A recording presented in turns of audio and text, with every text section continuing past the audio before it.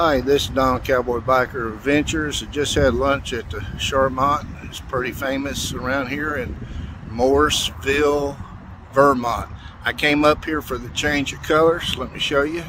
Unfortunately, it only happened for about 2 days, and it was about a week ago was the peak, and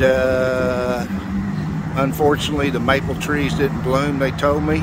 So it wasn't like it normally is. Sad, because all my life I've seen pictures from this area and I wanted to film it, and it's just not gonna happen. I will show you the historic Vermont 100, which is what you're kind of looking at, and there is some color on it.